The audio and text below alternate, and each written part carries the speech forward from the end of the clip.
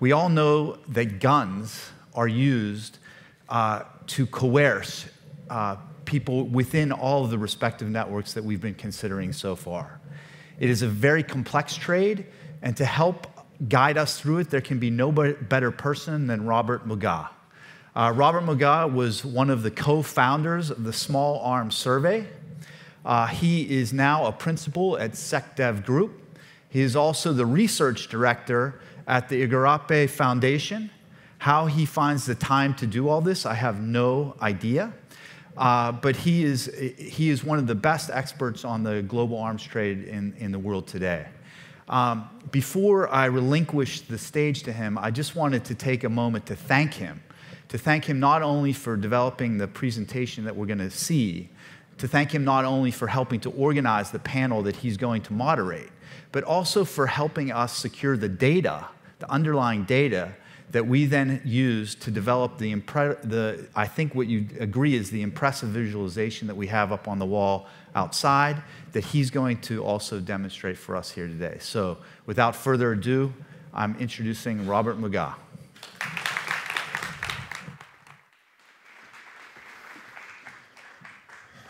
Great. Well, first of all, what a tremendous opportunity to be here to speak on this issue. And many thanks to, obviously, Google Ideas, Tribeca, and the Council.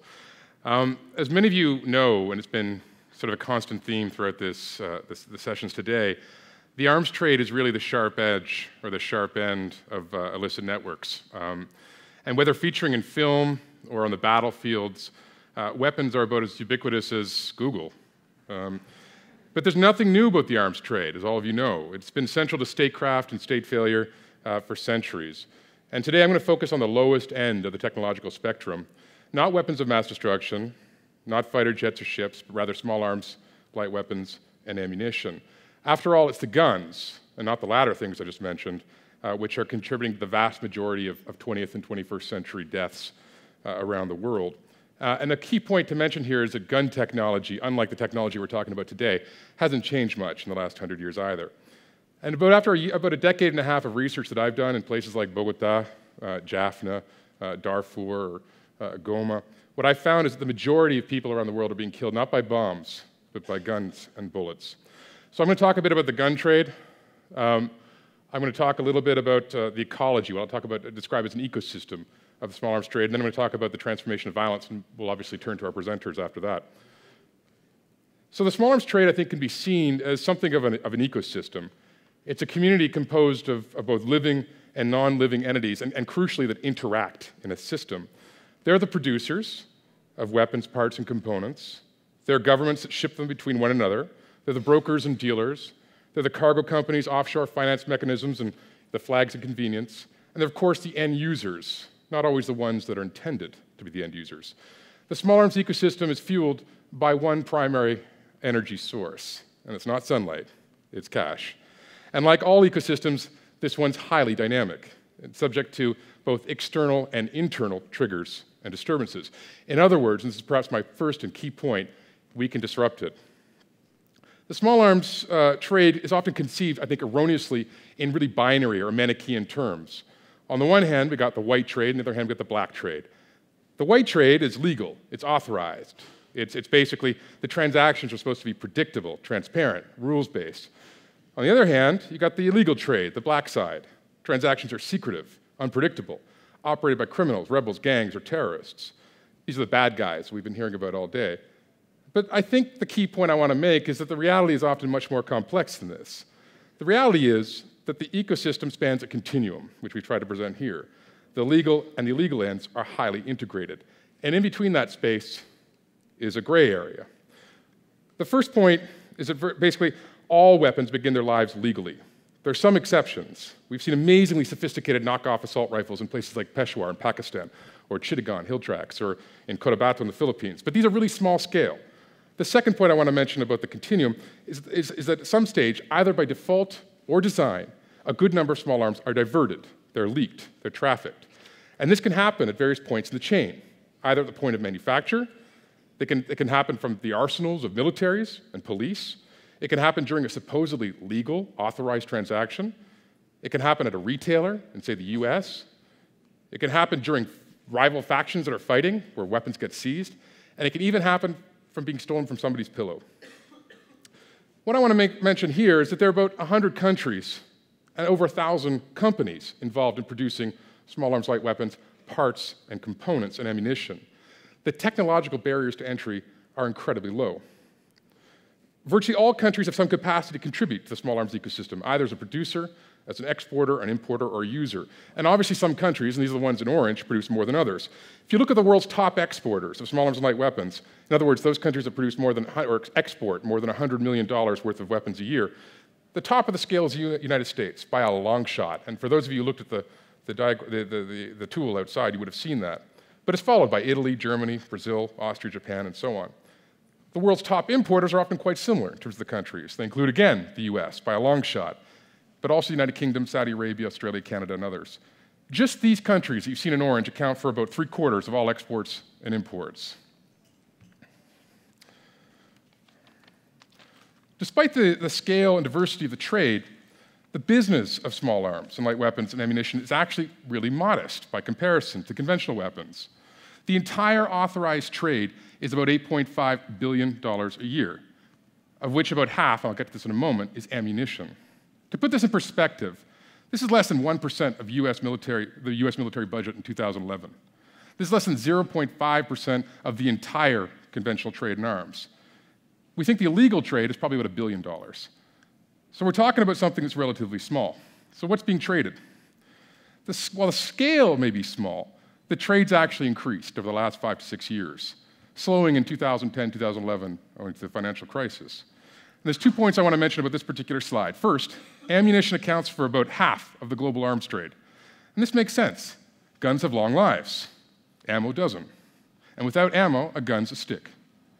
Second, small arms and light weapons amount to just over 1/4 of the global annual trade. What's more worrying, and it's a side point, is that ammunition isn't something that governments really want to talk about. There's currently negotiations going on right now in New York to settle on an arms trade treaty, and ammunition is almost off the table. So I want to put that up front. So is the world awash with guns? Is there anything we can do about it? About 15 years ago, governments said this about landmines, anti-personal landmines. Today, after agreeing on a treaty to ban and remove them, we're almost in a landmine-free world. There are about 875 million small arms and light weapons in circulation, and this includes everything from handguns and pistols up to rocket-propelled grenade launchers and manned-portable air defense systems. About 1/4 of these, 1/4 of that 875 million, are right here in the US. But I guess the point I want to make here is that while that seems like a big number, it's not an insurmountable problem. How are they distributed? Intriguingly, most of these weapons aren't actually held by governments at all. In other words, governments are far from having the monopoly on the use of force. Fully 3/4, about 650 million, are in civilian hands. Civilians in Afghanistan, Yemen, and the US are amongst the most heavily armed on the planet. Less than 1/4, about 200 million, are in the hands of military arsenals. And we think of that 200 million, about 75 million are surplus, in excess to what militaries need, ripe for being pilfered, leaked, etc. A tiny fraction, just 4%, 26 million, are in the hands of policemen and women, and just under 1%, less than 8 million, are held by insurgents, rebels, terrorists, or others. So we're talking about a very, very small concentration in the hands of the so-called bad guys. And it's true, they do a lot of damage, but I'll make another point at the end of the presentation. Moving forward, transformation of violence. How are these guns contributing to the transformation of violence? The data I'm going to present here comes from a publication called The Global Burden of Armed Violence, which was produced by a number of partners, including the World Health Organization, UNODC, and others. So, like the small arms ecosystem, armed violence is highly dynamic and widely distributed. After looking across all the countries in the world for which we had reasonably good time series data between 2004 and 2009, 2010, we established that the average violent death rate in the world was about 7 per 100,000. Now, the spread between countries in terms of what the proportion of people dying from violence is quite large. In Japan, it's less than 1 per 100,000 people dying from violence. In a place like Honduras, it's 86 per 100,000. So you've got a huge spread between countries around the world. But the average, the baseline, is about 7. We found about 58 countries, you can't see them all on the left-hand side, which basically are well above the global average. They're 10 per 100,000 or above. And there are 2 concentrations, as you can see, with Russia as another exception. primarily Latin America and Central and Southern Africa.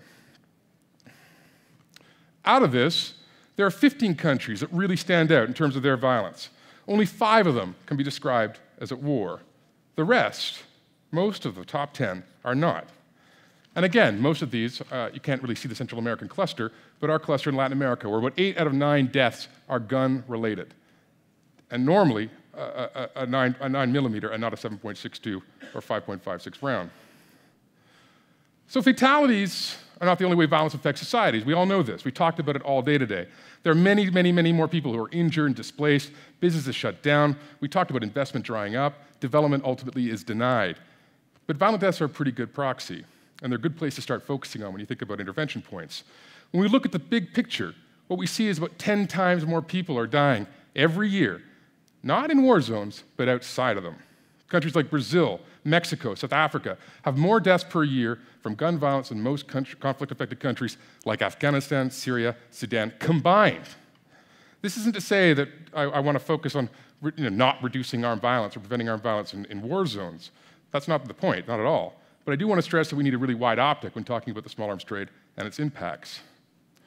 So I'm going to dive into the panel discussion, since we have people here with real lived experience. And basically, I'm going to first we're going to call out some of our panelist members to take a seat. The first person we have is Ian Biddle. Ian Biddle's been involved in pretty much all aspects of small arms production and sales and destruction, and was in and out of the British military. Escorting Ian is Sylvia Longmire, who is a border control analyst with the state of California and author of a new book called Cartel. And finally, you all know him because you saw him earlier this morning, is Okello, a former child soldier and now directing HOPE, North Uganda. Now, conveniently, all of these people, all 3, speak to various parts of this arms, we didn't plan this, the small arms ecosystem. Ian really is operated at the cutting edge of the supply. Sylvia focuses very much on transit, especially between the US and Mexico. And Okello knows a lot about end use. And what I wanted to do now, if this will work, is essentially introduce the mapping arms data set, or MAD data set, which you see right in front of us. For those of you who haven't seen this, this basically visualizes all reported authorized, and I want to make that point, authorized arms transfers between 1992 and 2010. So this is a legal trade, not the illegal trade. It's also based on state reporting to the World Customs Union, as well as a lot of cleaning on our part, and includes more than 1 million data points. So this is a relatively big data, I suppose. This is designed by Google with support from the Igarape Institute, but I also really, really need to acknowledge the extraordinary support of the Peace Research Institute in Oslo, PRIO, which very much was part and parcel of the development of the underlying data, and in particular, their small arms transfers program. We think this is a really major innovation in transparency. This takes us from the dark ages to something like the Middle Ages, I suppose. And we think it's a real innovation in transparency, and we hope that this will contribute to the UN negotiations currently underway in New York. So I'm going to start a couple of questions with our colleagues who are here today. And I'm going to start first, Ian, with you, as I spin this around, and I zoom in. That's the US, by the way, United Kingdom. Ian. Yeah. You've been involved in aspects of small arms and ammunition exports from the UK for some years now.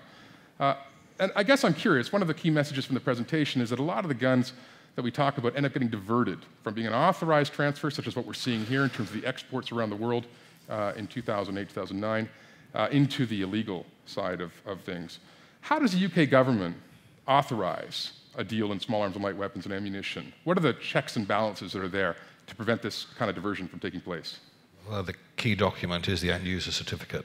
This is a certificate produced by the buying country, the recipient country, to say they are going to be the end user of the weapon. And before we, as dealers, can do anything, we need an end-user certificate. This is presented to the UK government, presuming that the country that's buying the weapons isn't on some sort of embargoed list and is approved of by the UK government. There's no internal repression or whatever else might cause the UK government to disapprove of a country. It then goes to the various ministries, to the Foreign Office, to DFID, the Department for International Development, and to the MOD to make sure that we're not going to be selling any sensitive technology. And assuming that we get approvals on all of those things, and this can is quite a lengthy process, then we will also need approval from the manufacturing country. It could be that we're supplying or we're brokering a deal for weapons made, I don't know, perhaps in the Balkans or in Europe, to go to another country, perhaps in Africa. So the country of manufacture also has to approve the end user certificate. And that's the basic check. And where do you find these end user certificates? Where do they come from? How do you get an end user certificate? Or you have to apply to generally they come from the country that puts in the order. I mean, the orders come in, perhaps some countries will put in a shopping list once a year. Combined military requirement is going to be, I don't know, whatever it would happen to be. And this will be given to an agent who will then slice it up and portion out parts of the shopping list to other firms. The firm I worked for used to specialize in small arms and light weapons. So we would receive portions of shopping lists from several countries from their agents, and we would then fulfill our proportion of it. And with that shopping list will come end-user certificates from the country, from the Defense Ministry or whatever the Foreign Office. Occasionally you could get it from the embassy of the country in UK, but it comes from the recipient. Okay. Here's Mexico. I'm going to include the imports from Mexico, and I'm going to zoom it in a little bit so you can see. That's the US. I'll go back to Mexico. Sylvia, Mexico has experienced, and you can correct me if I'm wrong, but between 50 and 65,000 violent deaths. I keep hearing different numbers. Perhaps you can correct us. In the past 6 years, and an extraordinary number in a country that actually experienced traditionally a decline nationally in homicide rates until around 2005, 2006. Most of these deaths are gun-related. I mean, many. Although we hear of the gruesome stories and they're often reported, I'd say the vast majority are gun-related. How are these guns and ammunition getting into Mexico? And that's the $64,000 question and what everybody wants to know on both sides of the border. We know that there are tens of thousands, if not hundreds of thousands, of different types of firearms. Assault weapons, rifles, pistols, revolvers. Then you have military-grade weapons, Barrett 50 caliber rifles, hand grenades that are floating all over Mexico that are being used by the drug cartels to kill each other, to kill Mexican army soldiers, to kill police. The problem is that only a small fraction of the guns that are out there on the street are seized annually by Mexican authorities. Out of that small fraction, only a small fraction of those are ever actually submitted to the American Bureau of Alcohol, Tobacco, and Firearms and Explosives for tracing. So of those that are, just to kind of give you a numbers perspective, from roughly 2009 to 2011, only 30,000 guns were submitted to the ATF for tracing out of an unknown number of guns that were actually seized by the Mexican authorities. Out of those 30,000 guns, roughly 70% of them were traced back to U.S. points of sale. Now, out of all the other guns that were not traced, that were untraceable because the serial numbers were filed off, because they were military grade and you can't buy them at a gun store here in the United States, or they were put back into cartel hands, or there was something shady going on, we don't know where all those guns come from. That's the only estimate, that is the only resource for statistics that the US government has to go on. Then on the other side, you have those military-grade weapons that are showing up. You have 20- and 30-year-old rifles, rocket-propelled grenades, rocket launchers, hand grenades that come from South Korea, firearms coming from Civil War remnants in El Salvador and in Honduras. It's really a mishmash. So you have, and then you have military-grade weapons that are coming from Mexican stocks. Heckler and Koch, H&K, is one of the bigger suppliers of firearms to the Mexican military. So some of those guns get diverted into the hands of the cartels. Some of the guns that are supplied to Mexican police end up in the hands of the cartels. So they're really coming from several different directions. The problem is, and there is no other country in the entire world where gun ownership is more politicized than it is in the United States. So answering that question of where do the guns in Mexico come from has a completely different context in this perspective of the drug war than any other conflict in the world, because you have a very strong pro-gun lobby that controls Congress like no other lobby group in the entire United States, saying that, you know, this is just a ploy by the U.S. government to take away all our guns and enact gun control legislation. And then on the other hand, you have the federal government saying, you know, ATF trace statistics tell us that the vast majority of guns in Mexico are coming from the United States, so we have to figure out how to stop the southbound flow of weapons. So, you know, not being Mexican and not living in Mexico, I can only speculate as to the importance that the Mexican people put on exactly where the guns come from. I just know that they want them off the street and they want them to stop killing people. But that is just, it's a very complex question. We know they come from a lot of different places, but we will never know with any certainty exactly what proportion of firearms and explosives and military-grade weapons come from what parts of the world. Thanks, Sylvia. I want to now turn to Uganda, which is in what we might describe as a bad neighborhood, circled by DRC to the west, Sudan to the north. You've got Ethiopia to the northeast. You've got Kenya. You've got Burundi, Rwanda. All countries, barring some that have had sort of extraordinary conflicts or intense levels of violence in pastoral areas like the Karamoja, which I'm sure you'll talk about. But Okello, you were formerly an involuntary member of the Lord's Resistance Army, the LRA, in northern Uganda. And through that process, obviously, you witnessed a lot. And I'd be curious to hear a little bit in some of your stories about how you understood the LRA, a classic, in a way, armed group in a contemporary conflict sense, how they procured their guns. How did they get their weapons? I mean, where do they come from? First of all, even before talking about the LRA or any other rebel group in the region, that just like you described it, any country where there has been a coup, there is presence of gun everywhere. So the fact that there were, military coups before the LRA, the fact that there were rebellions like the one of the defunct Uganda National Liberation Front, of the Holy Spirit movement, there was already a built stock of gun that is accessible to the LRA. So they were then, there was then, no need to really look for guns because they were there. That is transferred. Then the other aspect, of course, is the region itself. You have a lot of nomads who have guns in their hands. And these nomads, like the Karamojong, like the Turukanas, are definitely always selling guns. So that's one way that the LRA acquired guns. And then, of course, I think the bigger component was from the Sudanese government.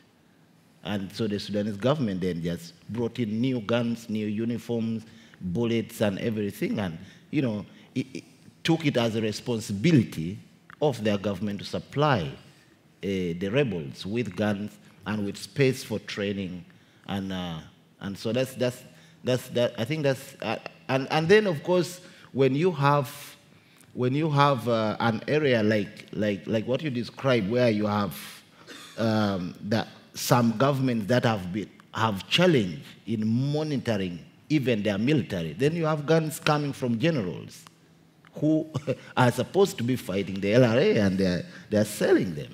So you have all these challenges going on, and I think that until there is a more organized, military in the whole region, that problem will continue.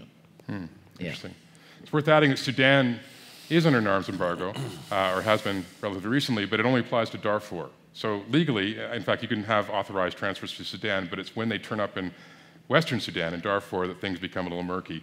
And you can understand how difficult that is to police. Ian, a lot of stories are being told, and certainly in the popular media and in film, we talk about the nefarious broker, the Victor Bout at the center of everything, the Jacques Monsieur, the Lords of War kind of character. And a lot of emphasis is on if we can control those bad guys, we can clamp down on the trade. Can you tell us a bit about how the broker works and what the real story looks like? Sure. Nicolas Cage in Lords of War is not a typical broker. A typical broker is a guy a bit like me, I guess, running or involved in a small import-export business, operating out of a small industrial estate somewhere tucked away. And this is the bread and butter of the trade. It's not the big high-profile deals. It's maybe 20 rifles here, 30 submachine guns there. And once a year, or 2 or 3 times a year from other brokers, you get a slice of somebody's shopping list, which might run to 150 weapons, or some ammunition, or weapons and ammunition. It's not super tankers or giant container ships stuffed full of tanks, rocket launchers, and other armored fighting vehicles. That's not the business. So a smaller scale. And Sylvia, I'd be curious to hear a little bit from you about this issue of the illicit networks of small arms and then this interface with drugs. There's a lot of discussion that these things go together, that often where you find drugs, you're going to find guns and vice versa, or other forms of contraband. So I'd be curious to hear in Mexico, in your experience, do these two things go together? Do we see drugs and guns being shipped together on Antonovs or Ilishkins, or is it something different? How do you... Yeah, guns, drugs, and cash. That's the whole thing. However, they're always flowing in opposite directions. The drugs flow north, and the guns and the money come south. However, because of the dangerous nature of the drug trade, the cartels have to kind of arm themselves to the teeth to protect themselves from their rivals, protect themselves against the police. My perspective as a professional is U.S. based, and I work very closely with U.S. law enforcement to try to figure out what challenges they're facing from drug activity on the border and beyond. And one of the problems that we're seeing on our side of the border is that the drug cartels are armed more heavily than our own. American powerful U.S. law enforcement, they have bulletproof vests that have more stopping power than U.S. law enforcement. They have weapons that have a higher caliber than U.S. law enforcement. So, they need to be better prepared to deal with each other. And it's always who can outdo who. We were talking a little bit backstage about some of the weapons that some of these groups are acquiring, and you have cartels that are mounting anti-aircraft guns on top of pickup trucks, and they're not practical for use in the drug war. Some of this stuff, this military hardware, this is urban warfare. So to use an RPG or a bazooka, or if they were able to get their hand on some kind of missile, is pretty impractical. But a lot of it is show. It's a show of power. So anytime you're dealing with illegal drugs, you're dealing with huge volumes of cash. The cartels need to protect that. That's their lifeline. That is their cash cow. So in order to protect their territory from rivals encroaching upon them, in order to protect themselves from government forces, from the police, arresting them, apprehending them, they're required to arm themselves very, very heavily with a variety of different firearms. I'm going to give Okello one last question, and it's basically, what can technology do in a place like northern Uganda? We talked about the fourth world. We talked about access to SMS, MMS, to the internet. What can technology do to sort of alleviate armed violence where you are? I think it's to demystify the idea of the fact that the perpetrators have more power than the victims. And I would like to see a moment when if someone is attacked, there is a centralized system created that can reveal the perpetrators. That's because that really demystifies the concept that they are untouchable.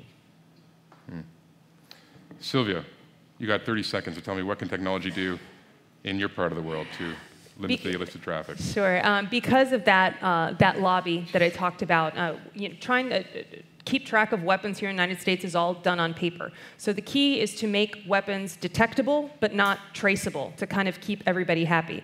So maybe taking a look at fingerprint recognition technology on weapons so that only the registered or legal user of the guns could utilize them, or somehow tagging all firearms with some kind of chemical or metal that is detectable by some kind of detector at the border so that certain guns can be flagged coming in by the authorities without being able to actually trace them and violate anyone's civil liberties or Second Amendment rights. So.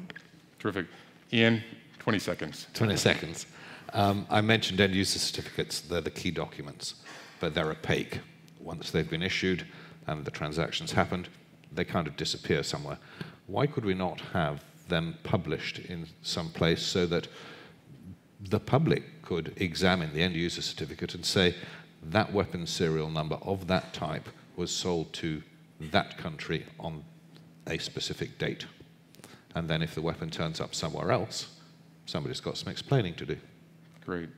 Look, thank you so much, all of you. You're excellent panelists. I want to thank you all for listening to us here. So, terrific. Exit stage left. Okay. Yes, correct. Terrific.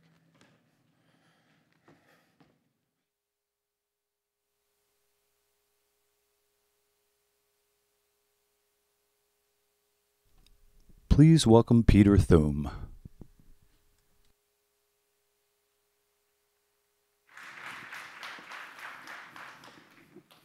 Yeah, exactly. And booze. Okay. Wow, ladies and gentlemen, thank you. The primary theme of today has been Hi. disruption.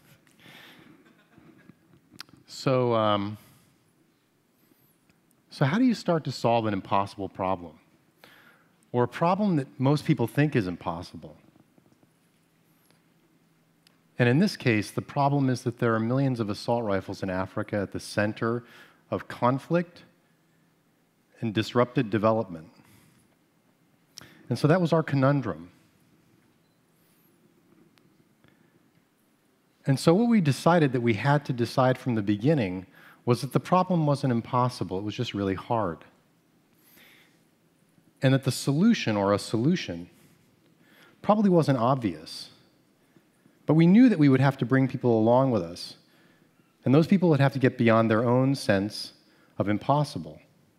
And to do that, we would have to create a transformation, to take things that were negative and make them positive, to move people intellectually and emotionally to a different place. And so we focused on the AK-47. And this became Fonderie 47, Foundry 47. We remove AK-47s from conflict zones in Africa, and we transform them into a new essential material from which we make wearable art. Like our cufflinks that we make in Switzerland, they're made of rose gold, white gold, and our material. Each pair that is purchased funds the destruction of 100 assault rifles in Africa. They're issued in a limited and numbered series, and each piece bears the actual number of the gun that was destroyed, like all of our pieces. Here you can see them as a bracelet.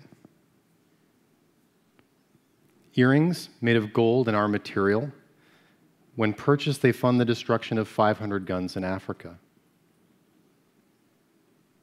Rings made of gold and our material treated in different ways, like you've seen before.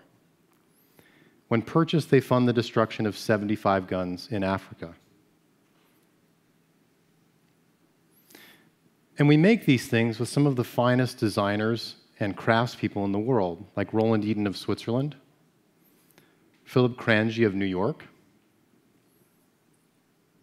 James de Givenchy of New York and Paris. And I'm happy to tell you that you're among the first people to know this, that we're actually making our first mechanical watch in Switzerland right now with one of the finest watchmakers in the world.